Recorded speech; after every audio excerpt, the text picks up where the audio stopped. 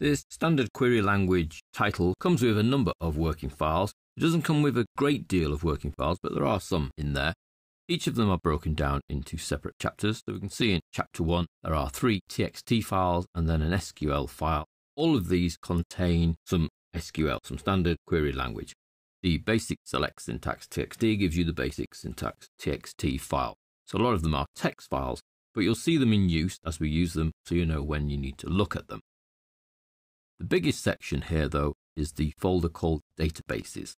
This contains the Employee Access Database and then an Access Database Employees Final, which is any changes we've made during the title, which aren't too many, but there is an additional table. And then an important file, sample.zip. This is the zipped copy of the SQL Server database. So if you're going to install Microsoft SQL Server as part of this course, firstly, you'll need to go to chapter 1, where it says link for SQL Server text. We open that in Notepad. That gives you the link to download the free version of Microsoft SQL Server. So having installed that particular package, you would then need the actual database that we use. So that's the databases folder, sample.zip.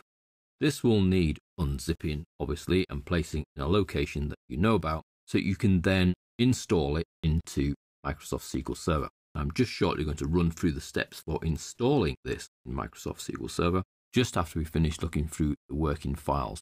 So you'll find most of the other chapters contain TXT files, which are some of the SQL that we've been using, and you may even find the odd chapter which has no working files in it whatsoever.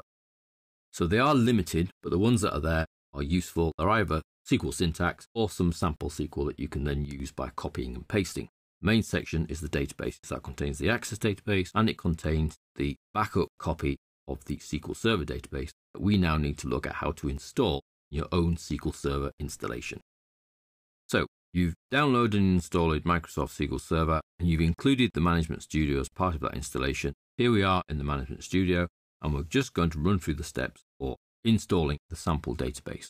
First step is to actually create a new database. So you right-click the database section, new database. We can take all the defaults. The only thing we need to give this is a name. I'm going to call mine sample. That then creates the database from your sample database, which you may need to refresh the list. We then need to restore from the backup copy.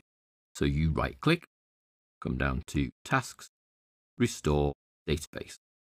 This then opens up the Restore Database dialog box, and we need to move the source to a device, and then we need to browse for that device. So you need to know where you've put the backup copy. There's mine, sample.bac. Okay. That brings us back through to here. So the device is sample.bac. We're going to restore that over the top of sample.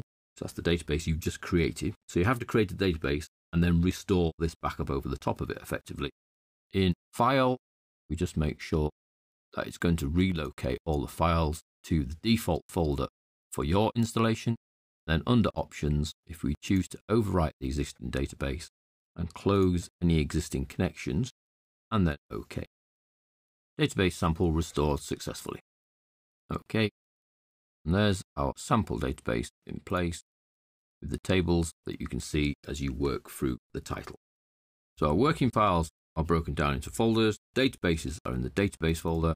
The Access database needs no installation. You just need to have it on your machine. The SQL Server backup file does need an installation, and we need to run through the create a new database and then restore from that backup file to get that working on your local system.